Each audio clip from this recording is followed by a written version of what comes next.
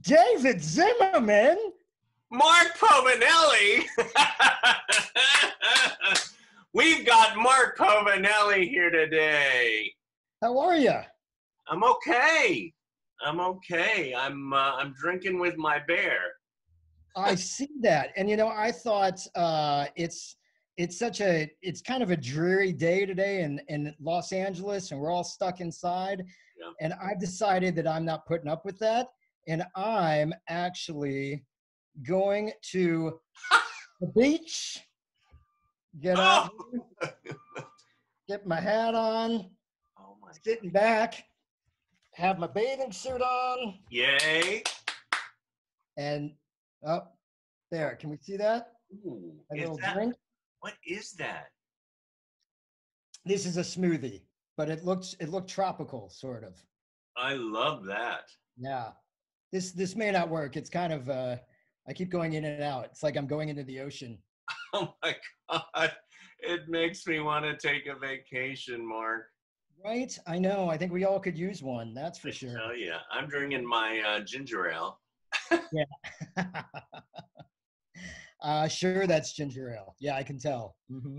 I actually splurged today, and I got a chocolate milkshake. Ew, nice. I haven't had one in like months, but I said, you know what? I'm getting one.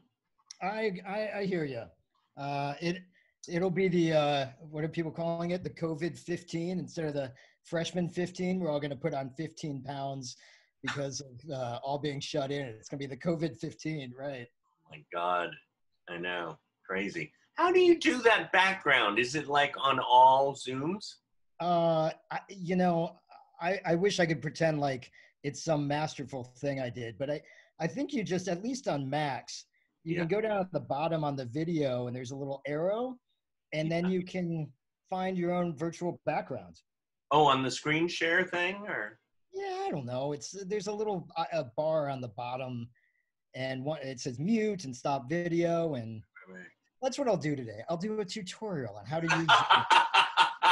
Mark Povinelli on Zoom. Yes. Oh my God. Yeah. So how is one of my favorite people with one of the biggest hearts? Danny Woodburn wasn't able to come. I was supposed to call him last night, and I completely zoned. Like, I have a lot to do here, which right. I'm actually keeping busy. As you see back here, I have boxes. I see that. I started with 60 boxes in my living room. I'm down to 22. So what's the best thing you found in those boxes? My baby tapes. No. I did. Did they have video back then? Oh, wow. Was that necessary? Well, we actually did tapes, my mom feeding me and me like going, oh, I love how you change the background a little. Yeah. But this was a cassette tape. And in fact, if you go back to last week, it's the Meet the Biz with David Zimmerman, I actually play it for everyone. I have to check that out. That's hilarious. It's like a minute. It's a minute tape, but it's fun. It's fun. Last year, my family, my brother collected all of our, home demo or home videos from the actual big, huge camera with the 35 millimeter, whatever, right. From the 70s. And I'm the youngest of 4. So there are days and days worth of video of my sisters, my brother, and then there's like 30 seconds of me because I was the 4th one. And they're like, yeah, by then we're over it. Who cares? Another kid, whatever. Yeah. I love it. I love it. Those can be fun. They can be. Yeah. Yeah. Well, now's the time to make videos, I got to say. Now's the time to pull out the old iPhone and just create stuff. I know, right? I even got this gift from my friend Rozzy that it lights up your face. Sort of. As you see, I'm doing the yin and yang of me. It's light here and dark. I see that, right. And I'm probably going to change it to where I'm sitting this way so I get more light on my face. So, David, tell me about yourself. Please expand on that. Well, Dr. Povinelli, You do I not want me as your therapist. Trust me. I don't. I Why? don't. I don't know, because I would have too much fun with it. I'd start messing with you. I'm ready. That's, you know what? We should do that one time. Is therapy session with Dr. Povinelli, and then Mm-hmm. so I'm started drinking, and so has Teddy Z. It was the bear. Yeah. Yeah.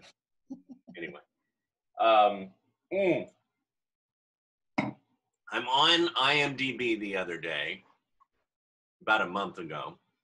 I lose track of time with these COVID days.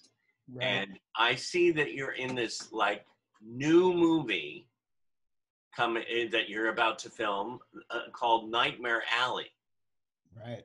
Mm-hmm. with what, Kate Blanchett, Bradley Cooper, Toni Collette, William Dafoe, Mark Povinelli. Oh no, you're Mark Povinelli. No, but I mean the list goes on. I mean, it sounds incredible. So, yeah, it is incredible. I got to say, I should be in Toronto right now filming, actually, instead of on this glorious beach that I'm figuring out. I was, like this pandemic has hit us all uniquely, and this was certainly unique for me. I had shot one day in January, and then had flown back out with suitcases to be in Toronto for 2.5 months, Wednesday, March 10th, with all my stuff, like preparing to be there for 2.5 months, working on this film. 36 hours later, I was on a flight back home to LA with 2.5 months of stuff as they pulled the plug on shooting this amazing film, which, we're going to do. We'll do at some point when this all gets back together. But, you get right up to almost the day of the performance, and then they pull the plug, which is, it's part of this business. Oh yeah. Got to be adaptable, and I'm certainly trying to make lemons out of lemonade. Yeah. Yeah, probably that's actually what it is, right? Well, that's a berry drink. That's not lemons. That's right. Yeah, and exactly, make lemons out of lemonade. Right. Yeah. But when we had talked real briefly before this, you had said, let's we can focus a little bit on how do you be a working actor, and I gotta say, the funny thing, logically it would seem like I talk about auditioning and the whole process of getting in a big film like this, and granted, I've done other larger projects in the past, but this one, which truly is, it's Guillermo del Toro is the writer and director of this film, and who, recently won an Academy Award for what I like to call the fish movie. And which I haven't had in 3 weeks. I'm craving fish. Anyway. Oh, there you go. Well, just watch that, and then you probably don't want fish ever again. Oh, right. No, that was a good one. The Shape of Water is the name of it. I love that one. So I'm sitting there, and the life of an actor. It's great to work, but a lot of times you're not working, and I was not working. I hadn't been working in a while, and getting that kind of uncomfortable feeling of like, what's next, and is there something next, and my sister, who has my name on a Google alert, like you can type into Google something and it will alert you when there's news about that. Right. So she has my name as a Google alert. So her Google never alerts, obviously. But one day she texts me and says, "Hey, are you in this?" And she sends a link to an article on the web about, I don't know what it's about. And so I click on it, and it goes right into like some kind of spam website. And I think, this is the low point of my career. Now I'm getting trolled by my sister, of all things, you know? My God. And so I kind of let it go, because I was busy doing other stuff. And then later that day, I was like, what was that? And I then did some Googling myself of like my name and this film. And sure enough, there was this article that had been put out on a movie fan website about Guillermo del Toro's next film, and it's starring Bradley Cooper and Kate Blanchett and Willem Dafoe and Ron Perlman and Richard Jenkins and et cetera, Toni Collette, Rooney Mara, and Mark Povinelli. And it was like, And what? and you didn't know about it? This was the first I had heard of this. I had never, I mean, it sounds preposterous, but it's true. Like, that doesn't happen. But it's sure enough, they had, found some of my old work and decided they knew, Guillermo casts a lot of his stuff. I mean, certainly auditions people, but right. This, for the main characters, he knew who he wanted. And he decided. So you didn't audition? I did not. I did. You just found out about it on Google. And I even texted or emailed my agent the next day and said, "What is this?" And kind of made some joking around, like, "Oh, I must be in this," thinking it was like, didn't believe it was true. And I never heard back from them because they hadn't heard about it either. And it was a month later that they were called by the casting director or by the producer. And the producer's like, "Yeah, we have a contract, and Mark's going to be in Toronto for the spring for like 3 months, and blah blah blah." And I said, "Well, can I not like I'm going to turn this down, but can I see a script first? Am I going to be the fish again? What am I doing in this?" And so they sent me the script, and it was awesome. It's an incredible project, and I'm pinching myself every day that at some point we'll get to do it. That makes I'm tearing up. I mean, it gives me so much joy to hear that. I mean, the perfect person for this. I just picked a cast.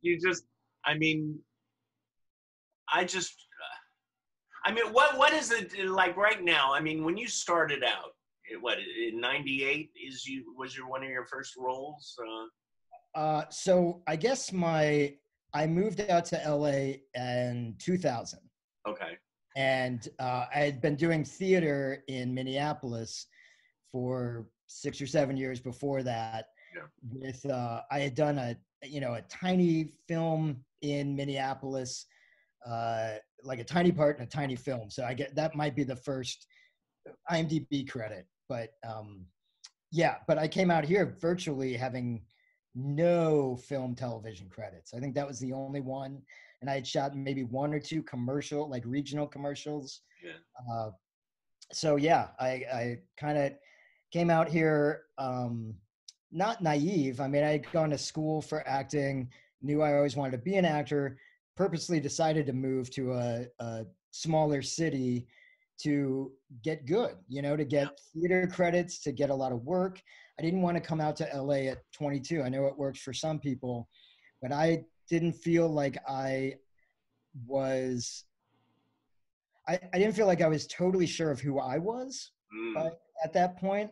So I didn't want other people to define who I was in this business before I had a better sense of who I was and what I could do. So you listened to your gut.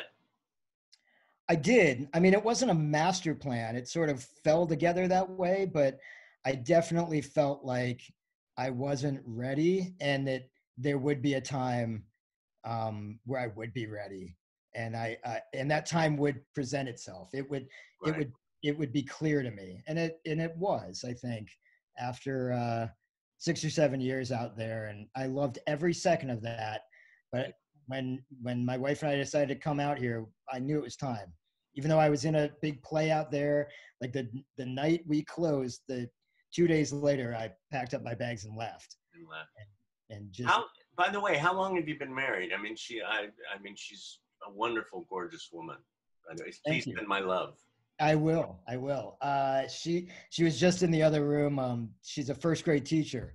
So she had a Zoom meeting of 26-year-olds. Wait a minute, is that her by that palm tree over there? Right. She's back there. Yeah, she's getting massage under the palm tree.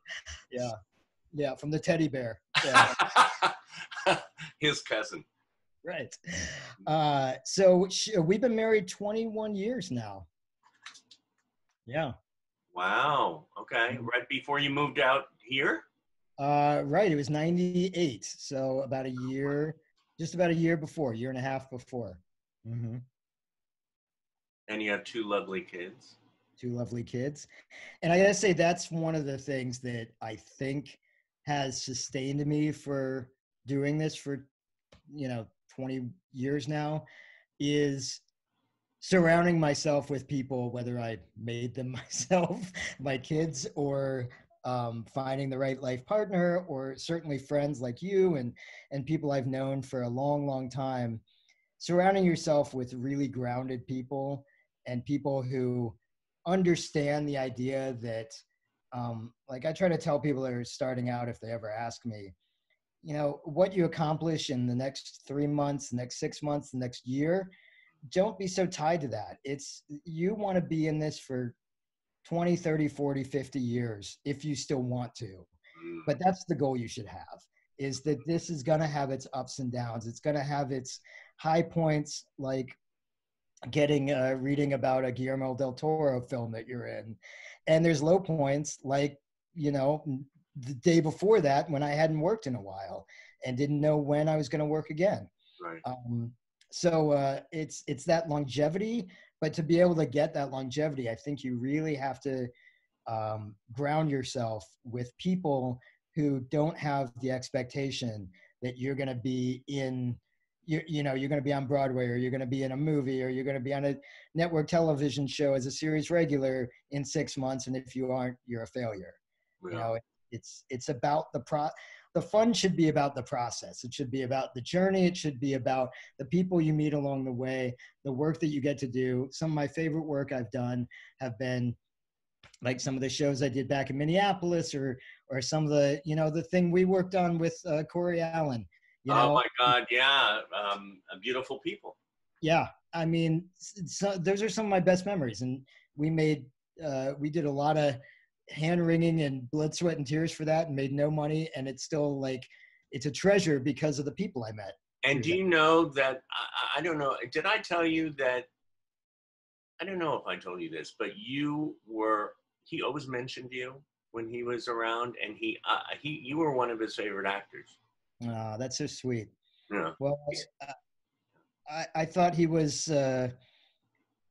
I thought what he had that I really connected to was, I felt like he had a very practical passion, if that makes sense. And I think that's what I try to keep my head about in this business, is being really practical, really understanding the dynamics of the business, how you fit into the business, how you're perceived in the business. You can always try to break those, but having a real good understanding of who you are, but then having a passion that like blows all of that out of the water. Yeah. And Corey was so passionate, but he was also very practical about like knowing how to do things and get things done, and how to get where he wanted to go. Right. Yeah. What brings you the most joy? I mean, there's so many things there, but in this business wise, there is that, there's that moment, and I heard about it in college when I was in acting class, and I never really felt like I quite got it, but I think that's what keeps you going back, is there's that moment when you're performing where you lose kind of you, and you lose, I'm a very cerebral actor, and it gets in my way a lot. Yeah. I'm thinking constantly, and that's not always great. And I'm kind of directing as we're going along, and that's why you have a director, so right. You don't have to. That's why I find self-taping so hard, because I direct myself as I'm doing it. Whereas if I'm in the room or I'm on a stage in front of people auditioning, I can't direct. I just got to be there and be in the moment. So it is that those little nuggets where you get when you sort of get that tingly feeling when you're doing something. You feel authentically moved by working with somebody and connecting with them, and then it goes away, and you just you an hour later go, wait, I where was that feeling I had? And it's one of the best feelings ever, and you just want to get that feeling back. And if you're on stage, you spend the next 30 performances trying to get back to that one moment, and you likely don't. But when I've had those moments, it's what sustains me for a long, long time after. Well, it's so interesting that you say that, because this morning I was talking to John Paces, the head of Performing Arts Studio West, and he said we were talking about doing, you know, one-on-one classes to the camera and this and that, and I was saying it's fine. I mean, I did just one on my own about talking about this, that, playing my cassette tape, you know, memories, sense memories that, you know, you play that, how does it make you feel, etc. But I enjoy, I mean, I could do a Skype session. Right. I'm connecting with you now. I mean, we're having a conversation, it's flowing. But when I'm teaching, I like to, you know, I need the clay. Yeah. I want to see the clay move, and then I could push it a little and go, how about that? Let's try this again. That's what I like to do. So right. I'm there with you about the, you know, just auditioning for, hi, my name is Dave. Not that I do that, but yeah. Right. I mean, yeah, I think that I certainly got into this because I think I'm a pretty, I mean, you know me, I think I'm a somewhat guarded person in real life. I mean, I can have a lot of fun and stuff, but I'm not doing therapy like to everybody I meet. I'm pretty, you know, but acting gives me the excuse to explore parts of myself that I want to be dangerous. I want to like imagine myself being mysterious or dangerous or all these things, but I don't want to do it in real life. Right. Acting gives me that freedom to be able to explore all these parts of me that I'm not comfortable being in real life. And that's the thrill. That's the exciting part. And there's something, I don't know, there's something on tomorrow night, I'm doing a play reading on Zoom with a couple of other actors of Betrayal, Harold Pinter's Betrayal, which is like a really intense play. Is it out there in the ethers? Can anybody see it, or is it a private? Yeah, no, anybody can see it. I can't promise you if it's going to be any good or not. I mean, it truly is almost going to be like a cold reading, and I don't know how we're going to connect over Zoom and if it's going to work, but I'm really fascinated to see, like, are there dynamics in there that I can learn from, even if it's a train wreck, that that then we can use later when we're all back together again. Right. And certainly that comfortability of, you know, there are times when you're on film where you're reading, you know, just off to the camera lens, and that actor that you're working with can't maneuver their head to read opposite you behind the camera. So you're looking at a dot on the wall, or you're looking at a green screen. And, you know, there are times where we have to manufacture that moment that you and I are talking about connecting, manufacture that without anybody there. And that's something to learn too. I mean, to really, I mean, you see that green dot right there where the camera is, and you see who that is, and you really, you know, it takes you there, and it takes you to that connection with them. And right, and even something, I mean, this sounds absurd, but something like this background, you know, if you were really shooting, if we were really shooting something, we didn't have the budget to be on a beach, we do something like this, yet I have to recreate, obviously, that what I'm looking at is you, and beyond you is a jungle or whatever, you know, whatever's on the other side of you. And I have to feel the sand in my feet, and I have to imagine that I'm not sitting on a chair, I'm sitting on a log or whatever, you know, and the wind is whipping in my face, all that, you know, which sounds like duh, but it takes some work, it takes some effort, and it takes some imagination. And we're asked to do that all the time. And that's what makes those performances so rich. Just even watching, so we shot that day in with Guillermo for this Nightmare Alley, and the set that they created a little diner from the 30s. Are we supposed to talk about it? we can talk a little bit Oh, about it. okay. And the magic, because every item in there, the art director, you know, filled it with, nothing was imagined, everything was real.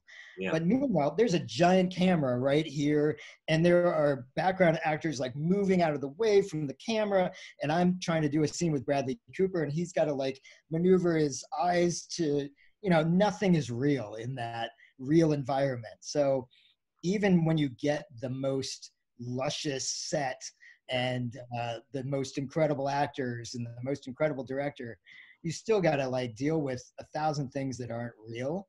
And so to be able to like center yourself and allow yourself to find the truth in that moment, that grounded truth, is vital. And I think there's something weird about these Zoom things Yeah. that might all be able to kind of play with that without any there's no stakes, you know, like Right. uh Right. who Well, cares if we do a reading tomorrow night and it's a yeah. disaster? I mean, it's fun, and it's you know, it keeps us going. I mean, this keeps me going to connect with friends and people through Meet the Biz, and it's really about, you know, back to that for a second. It's about that focus, like you said. It's just really the one other question that I had is what was a either a TV show or a film that you said, oh, I think I've made it, or I've not necessarily made it, but I feel like, ooh, this is it. This is the next level. Well, that's a good question. I mean, I think a few of them happened and I didn't realize it until hindsight. Mm, uh I was in a play that a play out in New York. It was called The Doll's House, Ibsen's Mabry Mind's Doll House. And what I walked into, I thought was going to be some crazy lunatic East Village play, turned out to be something that we toured around the world for 9 years. well, it And, was brilliant. I saw the DVD. And yeah, you take, you know, that's the thing about you. You take so many chances with all the different pieces. I mean, yeah, I mean, you're not afraid to walk around naked. You're not afraid to, I mean, which you did in that film, right? I mean, I on the play. yeah, and we made it into a film, and I think the film the same, but right, because the work called for it, like it was justified, it was motivated, and that show had a plenty of risks in it that that I was willing to take, and they were exhilarating. It was the moment where I realized that I could be uh, limitless in a way. Mm, Um, that there wasn't the only thing. I mean, it sounds cheesy, but the only thing holding me back was me. That um, my own protection, my own insecurity. But what that play called for were things that I didn't think I could do until I did them, and until then you they did. were, and then And I did them. Yeah, there you go. yeah. But that, and then I do remember it didn't it only lasted one season, but my dream was always to be on a sitcom, Um, to do a live camera. I thought that was the perfect combination. There's live studio audience things that are almost dinosaurs now, but right. uh, a perfect combination of comedy and a live audience, but also film Was that, television. are you there, Chelsea? Yes, yeah. And so there was a few, I don't know, it was, gosh, probably 7 or 8 years ago now, but an NBC television show. I think we were on Wednesday nights at 8:30, and they had a audition for one of the series regulars for it, for the pilot. And I remember going through the audition process, and that, you know, it keeps getting escalated and escalated, and the pressure is higher and higher. And when I did the final audition for Chelsea and all the producers and the execs at NBC, and I walked out of there and I felt really good about it. Mm, And I was driving home, and I didn't make it more than 10 minutes home when I got a call from my agent and my manager. And I pulled over to the side of the road, and it's hit me now. Like, it just was that moment of, this was my dream and I'm going to do it. And it was so much fun. And um, and that was kind of like, hey, yeah, like I think I can't beat myself up anymore. I think I got it. Yeah, Yeah. yeah. Well, no, I mean, you've been in so many, and I remember when you got Water for Elephants, it was like, I mean, I get just so excited. And that's what I'm going back to what you said about the people that surround you, the people that are with you as friends on your journey and family. I I say that this a lot, that I'm so blessed to have gotten connected with people like you and friends like you and the people that I consider my extended family. So, It, I think that's why we should all do it. We should do it to find those parts of ourselves that we want to explore in a safe environment, meaning through a craft. yeah, Uh, but it's so much about the people. There's nothing. I mean, if you haven't done it already, when this time all changes, get out there, like do Nick's, grab a team together and make a little 5-minute movie. Go do a play that 10 people see. It doesn't matter.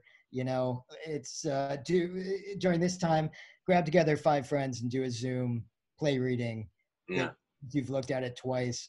Those connections are what you're going to walk away with, not an IMDb credit or a paycheck or any of those things, or somebody stopping you on the street. I mean, none of that matters. It's the connecting with the people yeah. that matters. Well, I enjoyed connecting with you, Mr. Povinelli. Me too. Likewise, I'm going to go take a dip in the ocean. Uh, that sounds good. That We'll sounds do it.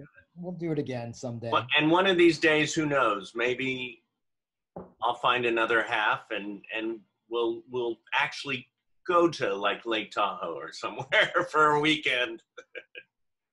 I'm Your there. honey and mine. You got it. Bring the teddy bear. It's not that complicated. Well, if you ask him. All righty. I love you. Thank you. Love you too, David. Bye. Bye.